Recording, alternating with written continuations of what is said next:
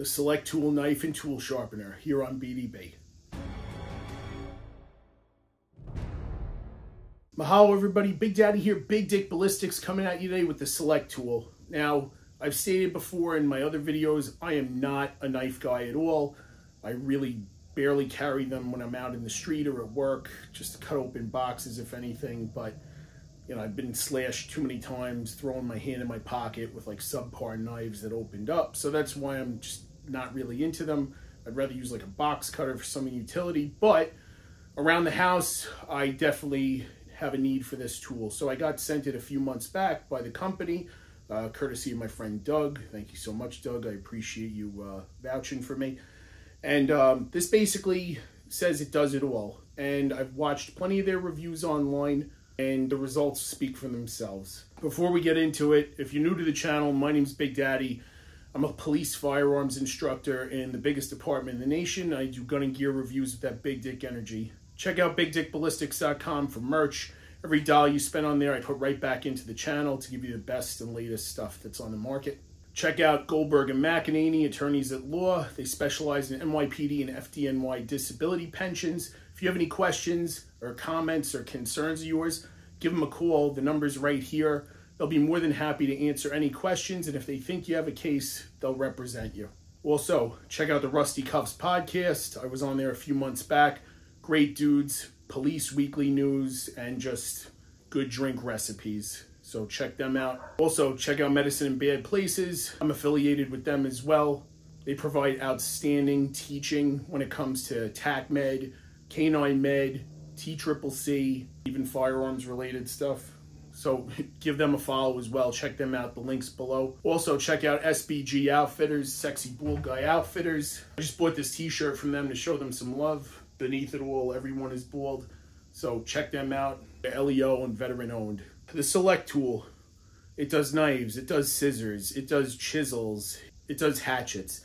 It claims to do everything. Now, back when I was in Cub Scouts, we had this thing called tote and ship, where you earned the right to carry a pocket knife when you were at scouting events and going camping and whatnot.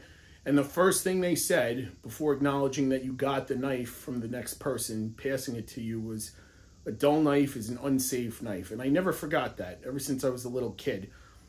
We want the blade to do the work for us, right? We want to get the most out of the tool that we're using by having it ready to go. And that's having the knife at its sharpest. That way we put less effort into it, and then potentially we won't slip and cut ourselves, right?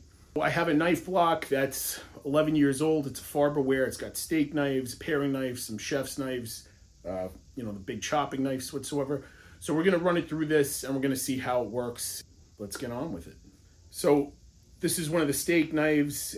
It's kind of hard to see, but it's got visual imperfections to the blade, but they work. I don't want to buy a new set. The set cost a lot of money back in the day, and it's still complete, right?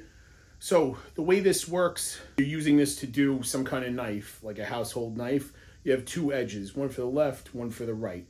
Now, basically, you guide off the side, aka you rest it against the plastic edge to form that bevel on each side. Okay? And then when you're done with that, you have the hone. I've seen a lot of reviews on YouTube where this takes off a lot of metal, so I'm anxious to see if this works. But essentially, the knife looks like this, close view, and then it eventually will look like this. It'll reform the shape of the blade for you. So we'll see how this works. They recommend you do it off of a table. I'm doing this ad lib, all right, for you, my audience. So now they say start at the forward edge, like put it into thirds, right? So start with the first third, then work your way back to the second third, then all the way back forward, and it should make a difference. So we're gonna start and angle it here. Oof. Not smart, but whatever. I'll work my way back a little more. And every time I bring it through, it seems to be getting a little bit easier to drag through.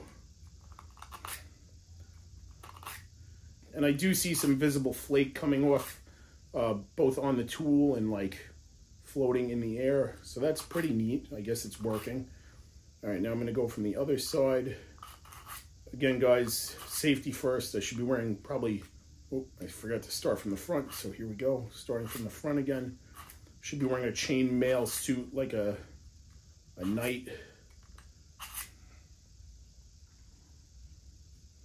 Okay, so let's start back from the other side. I can start all the way from the back now. But yeah, it's definitely easier to pull through. And again, just resting it against the side to create that bevel and kind of like angle it in again.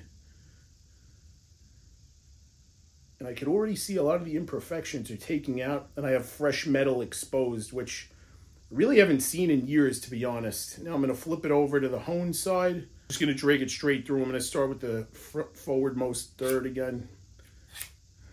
Work my way back.